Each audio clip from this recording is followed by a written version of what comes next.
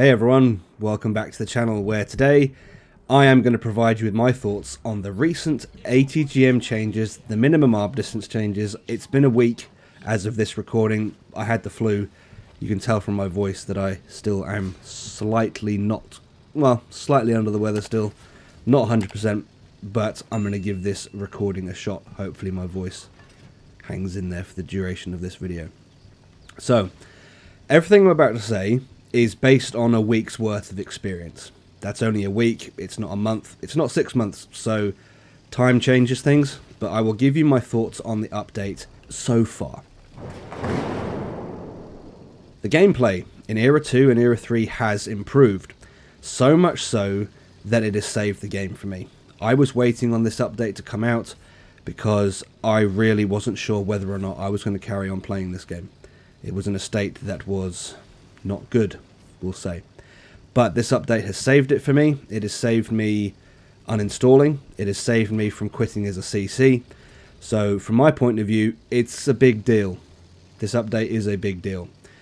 And it has saved the game to the point where I am actually now enjoying playing Era 3. And I'm enjoying playing Era 3 for the first time in about a year and a half.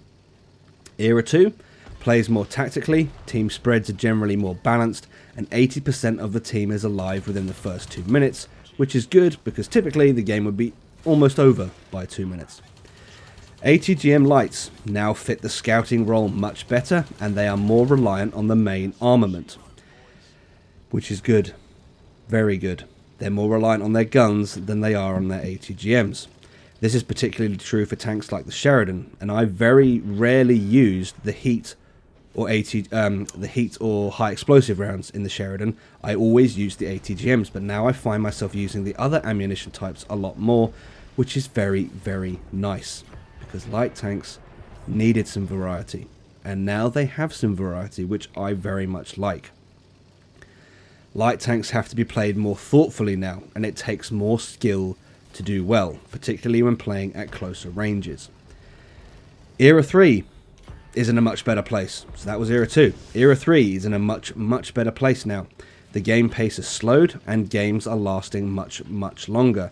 I have had many games in Era 3 this week that have lasted longer than 5 minutes, which is, to date, unheard of. So that is absolutely wonderful. In a similar fashion to Era 2, Era 3 ATGM lights now find themselves relying more on thought-out tactics rather than the cowboy tactics.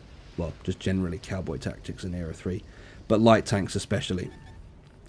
Another surprising side effect of the ATGM change in Era 3 is that tanks like the M8 AGS, the VFM and the Premium AGS now seem to have their place. And I have had several games in those tanks that have been very, very enjoyable. These tanks feel competitive now, and that is wonderful to me because it means that the variety that I have in my garage is now actually competitive in game. I've always had these tanks in my garage, I've just very rarely played them because really there was just no point. They were so underwhelming, so lackluster.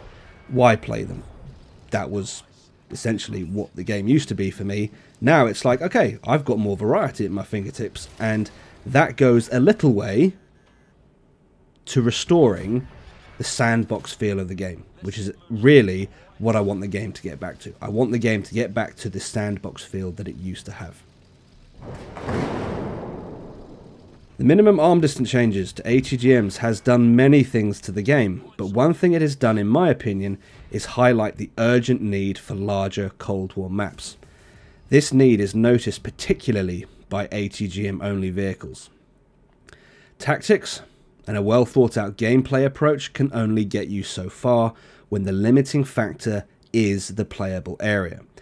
In some scenarios, the engagement is less than 65 meters, and that is not by player choice. Mountain Pass and the town area of Siegfried Line, are but two examples of what I'm talking about. The cap, I believe the cap in Siegfried Line, when it's, I forget the name of the game mode, the cap is in the middle of the town. If you're in an ATGM tank, it's not going to be 65 meters or 100 meters. It just isn't. and you need to reset, you want to be sensible, you've got a 20-second reload, there's just nothing you can do. It's very, very difficult. So we need bigger maps that mean that tanks like the ATGM only tanks are not defenseless. If we had maps that meant there was really no reason to be closer than 150 to 200 meters from your target, then the minimum arm distance would be absolutely no issue. But that's not what we have. The minimum arm distance mechanic can work, but the environment in which it is currently utilized is inadequate, I would say. The minimum arm distance also brings up a new problem. We've all seen it. We've all seen these games in the past. Era 3, last 2 weasels left alive. Typically, they're going to, well, not typically, they're to kill each other, they're going to be within 65 meters, but they can no longer hit for 1400. And even if you do pull off a hit, we're down to 300 damage within the 65 meter limit, and that 300 will only count if the shot pens, because we all know how notorious the weasel is for bouncing shots that it shouldn't. So, are we meant to wait a full 8 to 10 minutes watching these two have at it, essentially slapping each other with leather gloves? Are we is this what we're supposed to do now? Like, are we supposed to sit here and just watch this? You know, think, is it Borat? There's a scene in Borat where they're slapping each other with leather gloves. That's the kind of picture I have in my mind of, like, is this what the game is going to be now? It just doesn't feel like this was quite thought through well enough. And speaking of things that I don't think were thought through well enough, some of the arm distance don't make sense to me. Weasel, 65 meters. Rakuten, 100 meters. Both ATGM only vehicles. One is incredibly good, the Weasel. The other is bottom of Era 2. But the good one gets 65 meters and the difficult one gets 100 meters. Now, this example I know may be a slight oversight on Wargaming's part, but the point does still stand. BMP3, 100 meters. M3A2, 65 meters. 2 Tech Tree ATGM and autocannon tanks. But the BMP3 gets 100 meters and the Bradley gets 65. Both have similar playstyles, and they're different. I don't fully understand how we've arrived at 2 different values. And what's happened with these changes, these minimum arm distance changes, is the effectiveness of ATGMs has been reduced. So, Wargaming, another oversight I think that happened here is you've reduced the effectiveness of one weapon system, but you've not buffed the other one.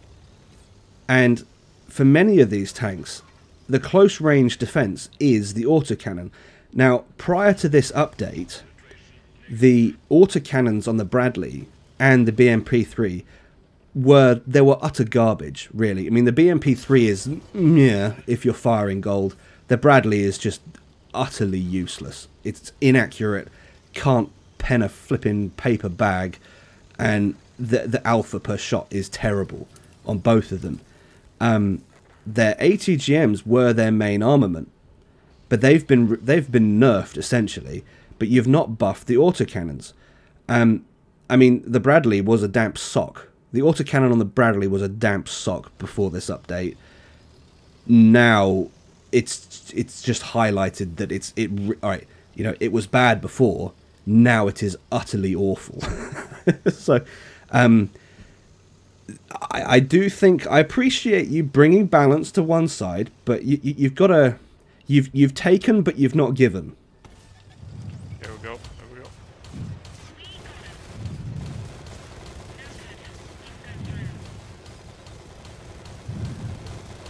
You got him. You got him. I love the part where the Bradley is such a good tank.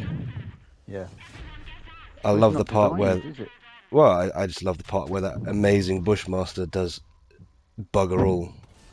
That's the point I'm making.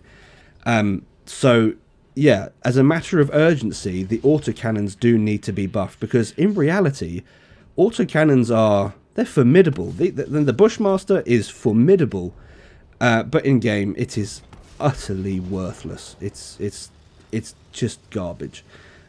So I really do think that needs to be addressed, and quickly. So please, yeah, please, please, please do address that quickly, because Era 3 light tanks needed some love, but now they really, really do need some love. Era 3 finds itself in a peculiar position. The games are lasting longer, hit points are lasting longer, but the Wolfpack mindset is still there. I say still there, it's still there to an extent. Based on my observation, the typical Era 3 game starts like it always has. The majority of the team looks for the massive green on the minimap, and then they just follow it. But they follow it until the momentum runs out, and the lemming train just grinds to a halt halfway around the map. What I suspect is happening is newer players, and by newer players I mean players that have been playing for 2 years or less, they've had enough time to grind all the way up to Era 3, get the top tech tree tanks, and all they've known in Era 3 is the YOLO Wolfpack mindset. Now that Era 3 has slowed down, and the play approach is different, these people have no idea what to do. They don't know how to think tactically at Era 3. They've never learnt the tactical positions in Era 3. They've never learnt Era 3 lines of sight or Era 3 positions of cover. And that's not their fault. They never needed to. They never had to play Era 3 tactically. Not like for anyone that's been playing for, 3-4 years. You remember the early days of Era 3, there were tactics involved. But that kind of got swept away with the introduction of the Weasel. Now that things have been reversed slightly, we have players that are at the pinnacle of the game, but the skill level feels like tier 4. It is peculiar, I will be honest. It does feel very odd to be at the highest level of the game playing with people that don't seem to have a clue what they're doing. But my hope is that time will change this. I'm hoping that over time teams will learn how to play tactically, and I hope that this is ushering in the beginning of the Era 3 restoration process. That is my hope. Okay folks, that is all I've got for this one. Let me know what your thoughts are on the new minimum arm distance changes below. I did run a poll on my channel, and roughly 75% of people that voted are happy with the changes, 25% aren't, but 75% is a decent majority, so overall this change does seem to be positive. But again, we'll see how time changes things. So if you've enjoyed this video, leave it a like, if not a dislike, subscribe if you haven't already, and I'll catch you in the next one.